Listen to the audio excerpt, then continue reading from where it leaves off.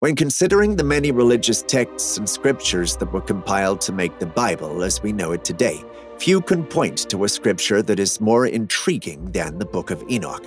Filled with awesome and fearful tales of the wrath of God as he literally washed away the sins of all his creations on the planet, it actually isn't too difficult once you know the details that led to the great flood that left Noah, his family, and a pair of every animal on earth as the survivors of what might turn out to be the first apocalyptic event the earth ever experienced. What secrets of these events lie in the pages of the Book of Enoch? Who exactly was Enoch, and what role did he and his descendants play during the events noted down in the apocryphal texts? Were the roles of these patriarchs of the Bible a coincidence or somehow preordained? Today, let's take a look at the secrets of the patriarchs that lie in the banned Book of Enoch.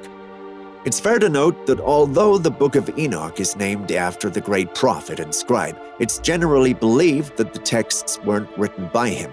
In fact, most, if not all, of this non-canonical scripture of this pseudepigraphical text was written long before his time, as authors penned the scripture 2 centuries before the birth of Christ. That being said, the Book of Enoch is filled with many details relating to the sciences of the universe, as well as the secrets of the past that would leave any reader staring at the pages of this ancient script with wonder in their eyes. As some of us might not know, the first Book of Enoch, or 1 Enoch, might be the most popular of the 3 books, and it's made of 5 major sections. The Book of the Watchers, which can be found in chapters 1 to 36, the Book of the Parables, which cover a major chunk of the scripture, the Astronomical Book, the Book of Dream Visions, and the Epistle of Enoch.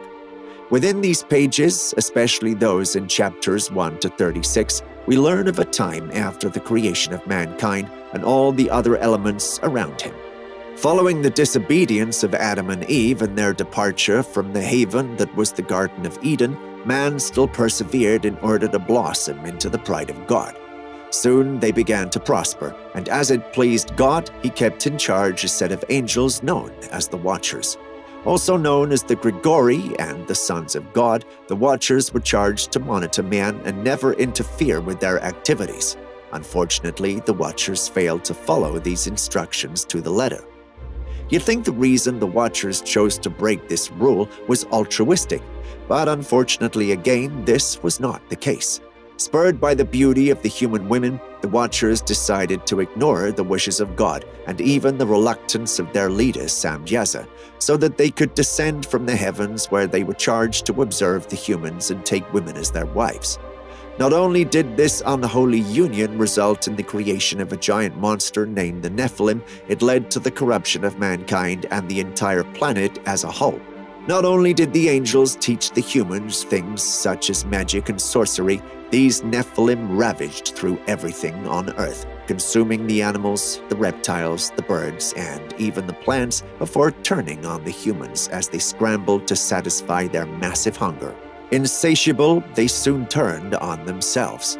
Even this wasn't enough iniquitous activity, as the Watcher Azazel abstained from the sins of the flesh, not so that he could save the humans, but so that he could corrupt them some more with innovations such as weapons and warfare, things that were certain to tear the humans further and further apart from themselves and the ways of God. What's interesting about Enoch's role in all of this is that it appears that he might have been destined to intervene on behalf of not only men, but perhaps the other entities that walked the earthly realm.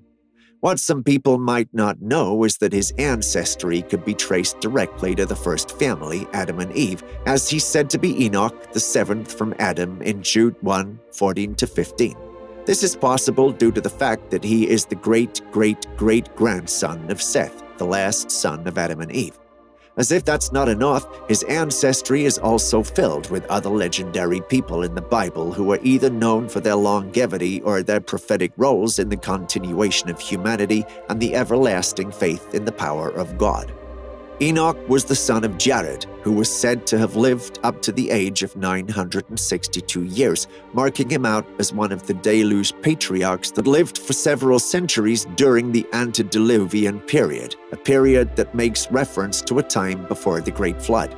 Going down the ancestry, even his son, the famed Methuselah of lore, who Enoch had at the age of 65, lived even longer than anyone else in human history, having lived up to the very ripe and very old age of 969 years of age. Perhaps the most famous and most relevant of the deluge patriarchs in the Book of Enoch is Noah, who was part of this hallowed ancestry and lived up to the ripe old age of 950.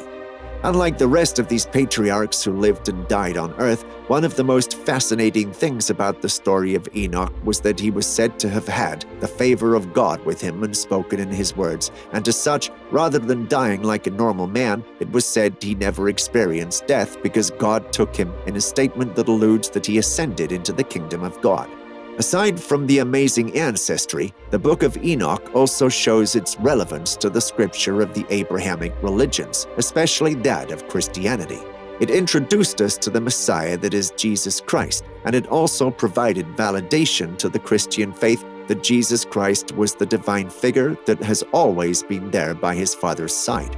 Referring to him as the Son of Man in 1 Enoch, this figure became an important part of the scripture as it was detailed that this Son of Man would be the judge of all mankind following the events of the final battle. Furthermore, stating that Jesus was the Son of Man that predates existence helped clarify Jesus' status as the Messiah, because it was previously problematic to those who believed that Jesus would be a warrior much in the fashion of King David, who shall smite the heathens with the hand of God.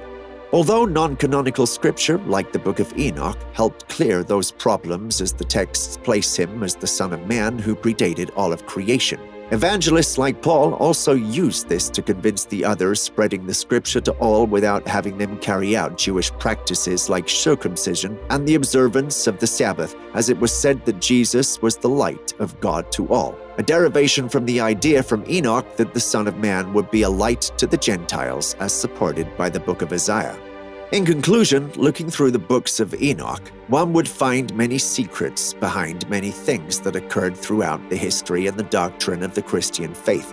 Although it was never truly accepted as canon, the figures in the scriptures of this apocryphal texts and the principles found in them have proven to be relevant till this day. Not only were the figures integral to the continuity of humanity at the time, as Noah kept himself pure to the point that God felt that he could preserve him and use him to save the human race, his ancestors like Enoch intervened time and time again for not only the humans but the Watchers and sometimes even the aggressive Nephilim.